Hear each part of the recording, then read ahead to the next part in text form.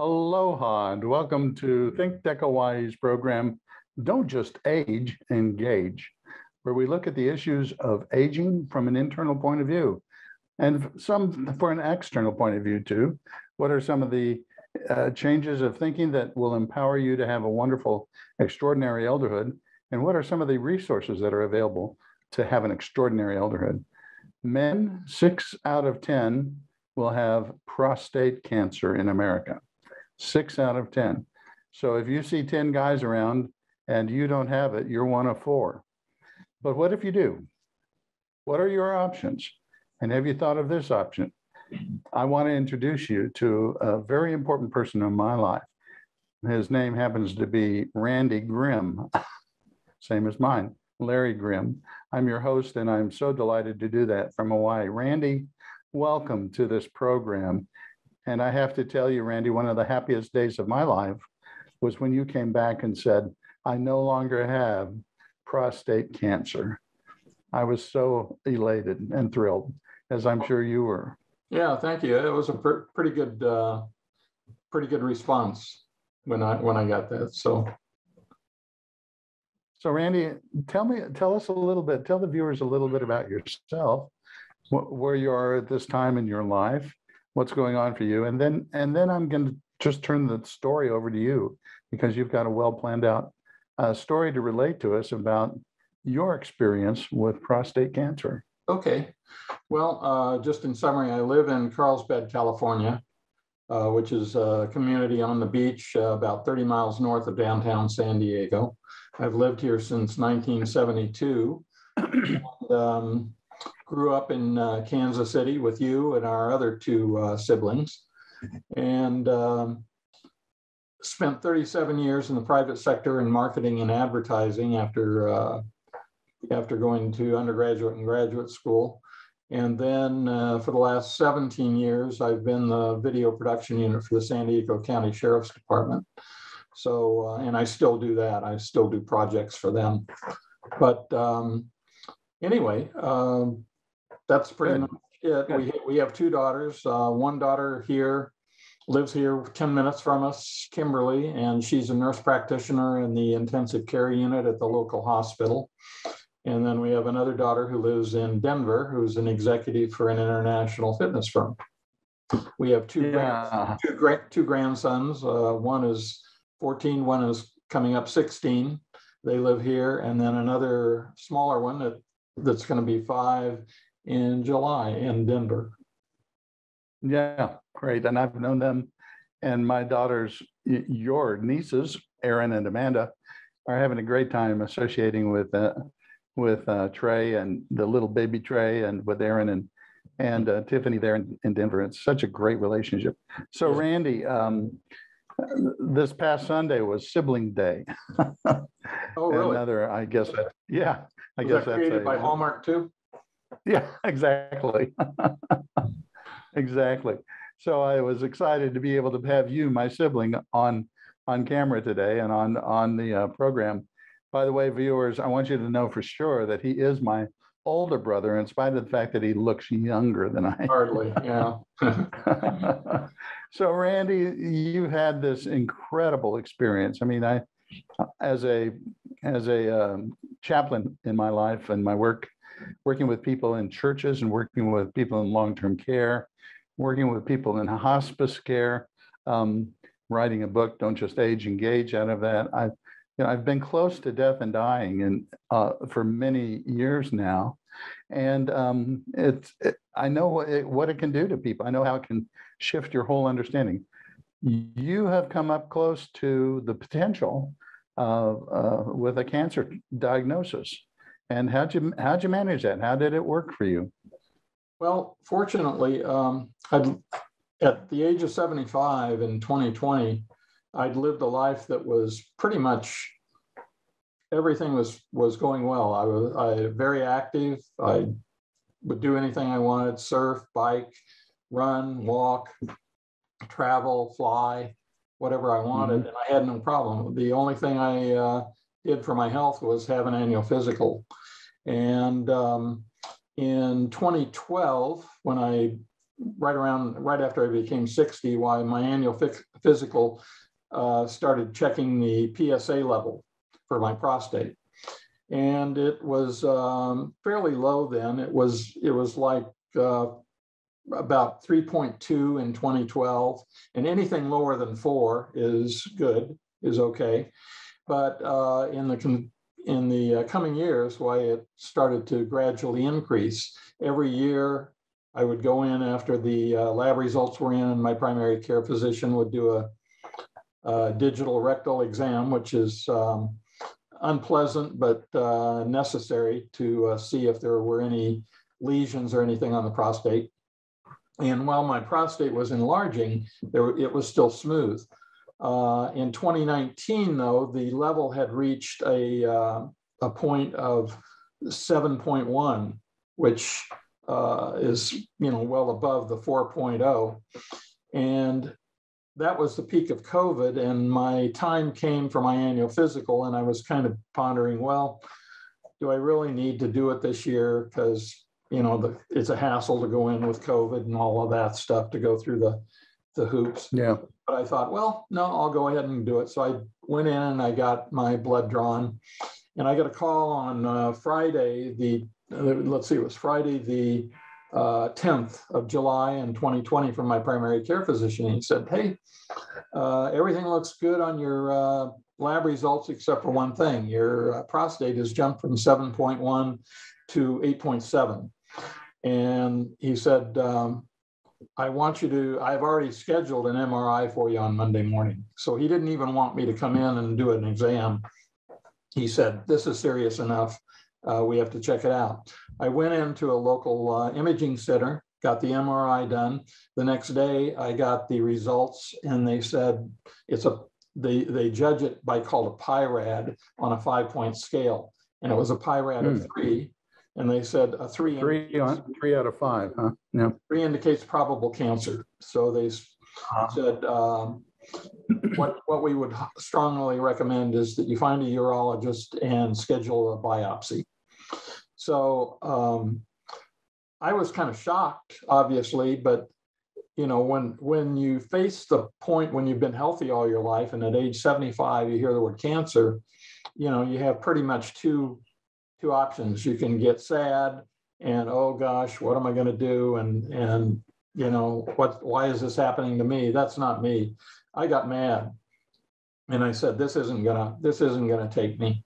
I know there's options. And fortunately, a neighbor across the street in 2012 was diagnosed with prostate cancer, and he went to Loma Linda up in Riverside County for proton therapy treatment. And he was up there for like 28 days, 30 days. He had 30 treatments. He came back, and since then has been cancer-free. And so I knew about it. So I immediately took steps to contact them. At the same time, I got a hold of a urologist and scheduled my biopsy. So I had a needle biopsy on August 5th, less than a month after I'd been notified of the cancer or of the PSA problem. What they do is they go in through the back door, so to speak, and take 12 different needle samples from your prostate, all areas of your prostate, both lobes, to see what, if it's present and to what degree. Results came back from that 7 out of 12 of the samples were positive for cancer. So I knew for sure that I had it then. What I did immediately after that, well, then the urologist said, what we need to do is we need to stage it. We need to find out if it's metastasized outside of your prostate. And if so, we need to find out where it's gone. Most usually it goes to the bones or to the lymph nodes. So he scheduled a nuclear bone scan soon thereafter on the 14th, a week later.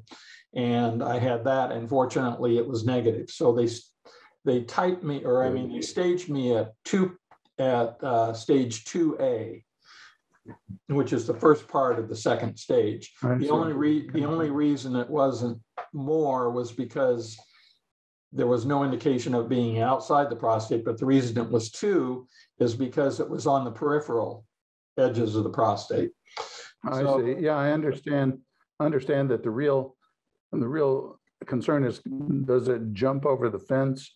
I think you use that term and go into other glands that are close by, other either the organs.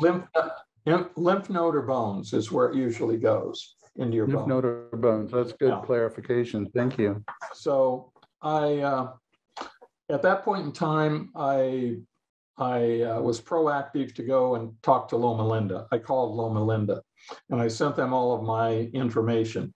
The admissions nurse at Loma Linda suggested contacting California Protons, which is located right here, 20 minutes away from my home.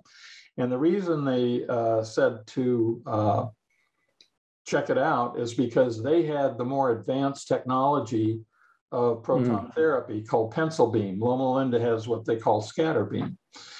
So I went there, but they also said the other advantage of California Protons is that the doctor that started proton therapy when they first built the proton generator in 2002 at Loma Linda was Dr. Carl Rossi. And Dr. Carl Rossi had been hired at California Protons when they opened. And he is, in essence, the leading doctor, the leading oncologist for treating prostate cancer with proton therapy in the world. And he has treated to date more than 12,000 patients for prostate cancer with proton therapy, with a success rate of 80 to 90%, which equals what they call the gold standard, which is taking the whole thing out, which prostatectomy, which has all sorts of side effects and negative after effects. So one of the questions from viewers was, what is the rate of return for proton therapy patients? And it sounds like it's close to 0. Correct. That's great, Randy. They can't guarantee and to have that within 20 minutes. Gosh. Within what? To have that within 20 minutes of your home. Oh, yes. Well, people, wonderful.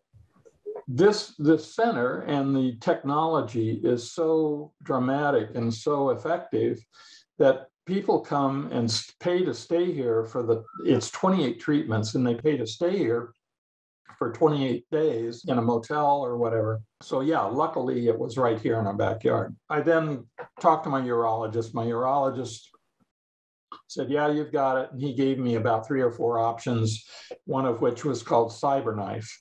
And he said, we have a group that does that. I asked him, I said, what about proton therapy? And he said, oh yeah, there's that too, but it takes 28 days and insurance doesn't pay for it. Well, insurance does pay for it if you got Medicare.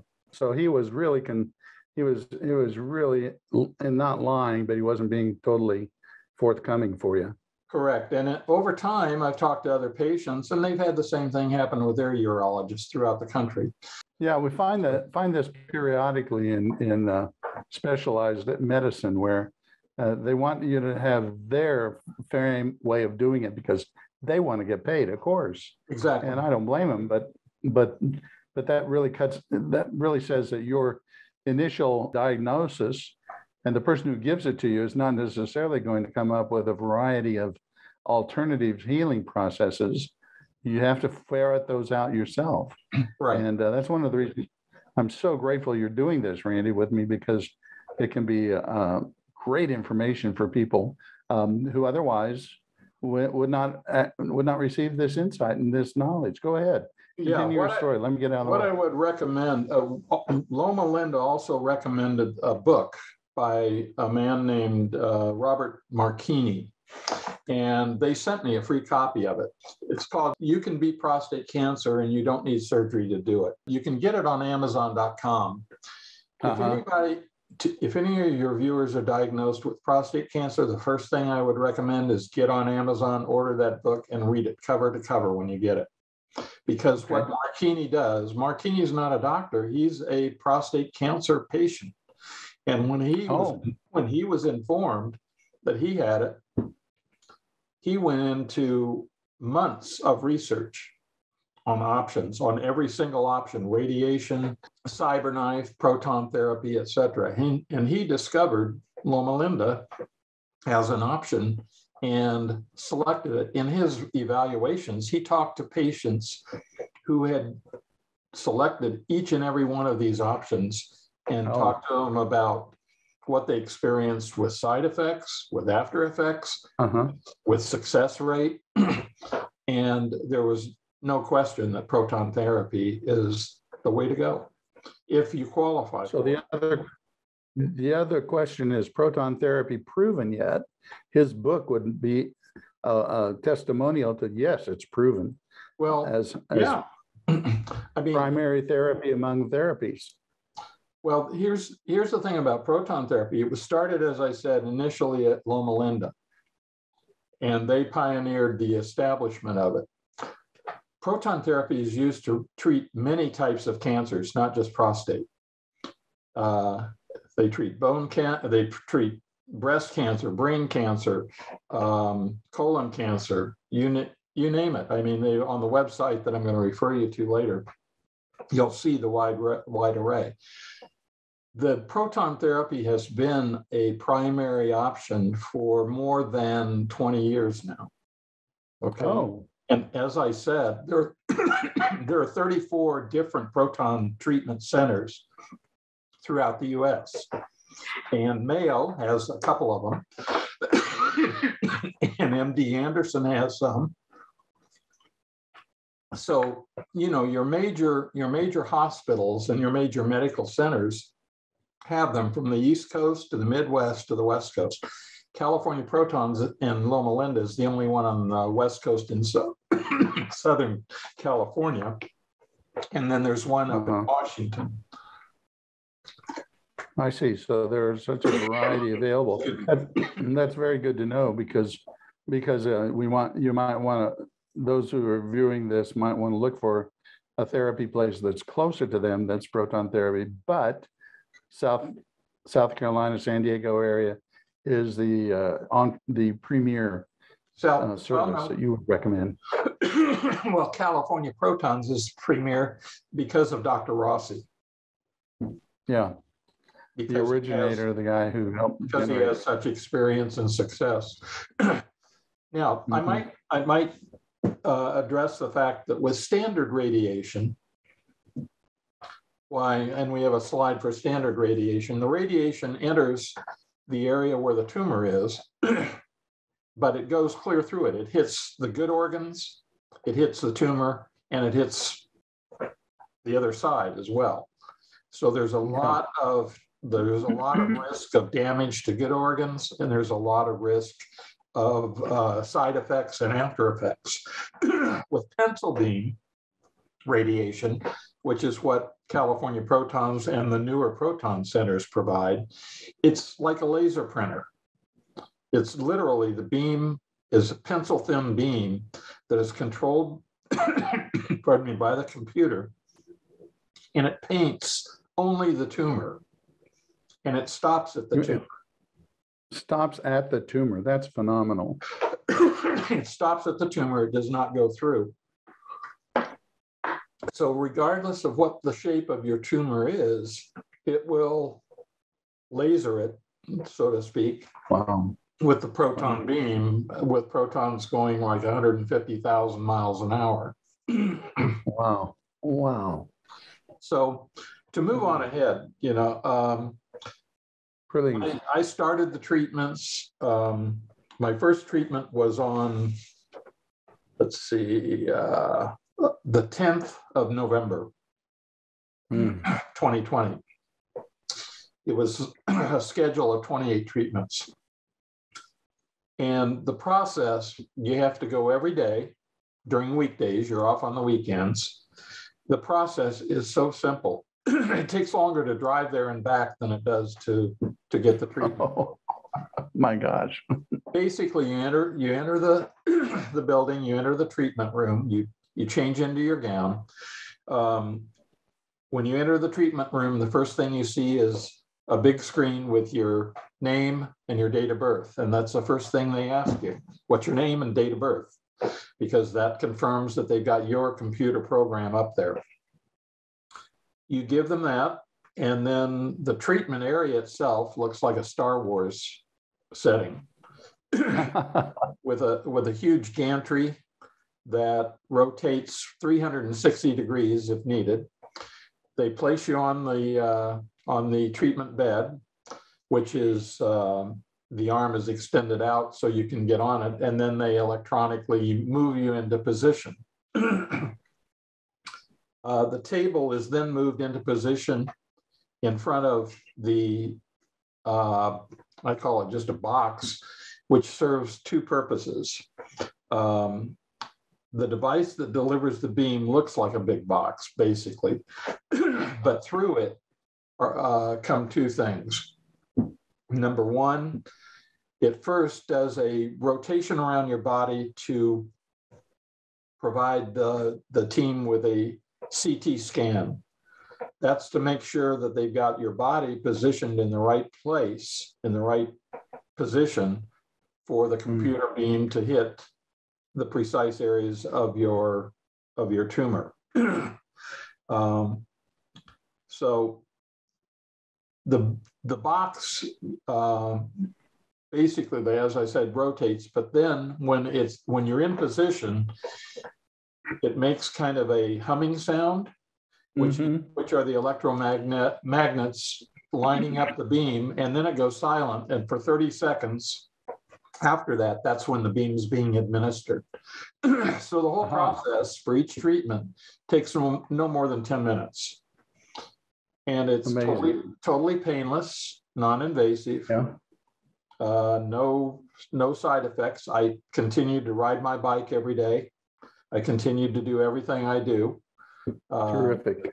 I just couldn't eat some of the things that I normally eat because the dietitian at California Protons recommends the foods that are conducive for non-cancerous growth. And so all my five major food groups of burgers, shakes, fries, beer, and Twinkies were off the record. So. Yeah. But you eat a lot of greens, you eat a lot of nuts, you eat a lot of fiber. So 28 days of go in, lie down. And oddly enough, one of the fun things is when you go in, they ask you, they have a tremendous stereo system in the treatment room, and they will play any kind of music you want. They have a subscription to iTunes. And so every day, great. Every day, the major decision I had going in, other than remembering my name and birth date, was what song or what artist I wanted to hear. So I had them play a different artist or different song every one of the 28 treatments. And at the last treatment, I knew what I wanted, so I saved it till last. The last song that I had them play was "Staying Alive" by the Bee Gees. So terrific. A good ending. Okay. To my viewers, I want to say Randy is a really lovable guy, and he wins the affection of people that he works with and that care for him. Do you want to say good? We got 3 minutes left, and I know you want to say something about that wonderful team you experienced. Yes. The team was incredible. After your final treatment, they hold a traditional bell ringing ceremony. And here you can see myself and my wife and Dr. Rossi. And actually, I had my team come out on another right before this and ring the bell, because I told them, hey, you were the guys that did it. All I did was show up and lie still. So they were really the heroes. To wrap it up, for a wealth of information on proton therapy and what I call a CAP, California Protons, can provide, be sure to visit their website, which is californiaprotons.com, California Protons, all one word, .com. And then there's another site too, if you're diagnosed, which is an international site called the Brotherhood of the Balloon. And the site there is protonbob.com. And the meaning of Bob, Brotherhood of the Balloon, is that in some cases they inflate a balloon before each treatment up your rear end to separate the rectum from the prostate, so it can enable more precise targeting. I didn't have to have that because I had a gel put in that lasted the entire time. Oh, that's good. That's good. So to wrap it up, I would say if you're diagnosed with it, don't panic, take action, and be your own advocate, because nobody else is going to advocate for you. Excellent. Well, for those of you who look in on with me for this program, I look forward to seeing you 2 weeks from now. If you're getting up at night a lot, you're to urinate, and things just don't feel like they're functioning the way they used to, make sure you get your PSA tested. Make sure you know what's going on with your prostate. It's probably enlarged, and then move along with this information that Randy has given to you. Thanks, Randy. It's been so great to appear together, the Brothers Grimm here, and to really celebrate your life and your ongoing life, which I'm so grateful is yours. Oh, thank you. And so to you, our viewers, aloha. See you in 2 weeks. And I look forward to that time with you. Come join me again there. Bye-bye.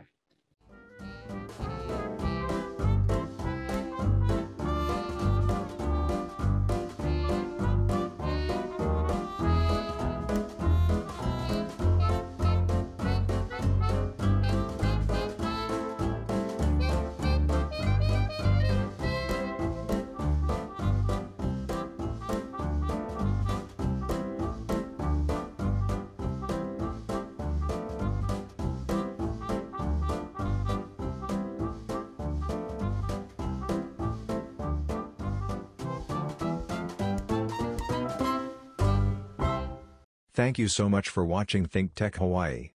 If you like what we do, please like us and click the subscribe button on YouTube and the follow button on Vimeo. You can also follow us on Facebook, Instagram, Twitter, and LinkedIn, and donate to us at thinktechhawaii.com. Mahalo.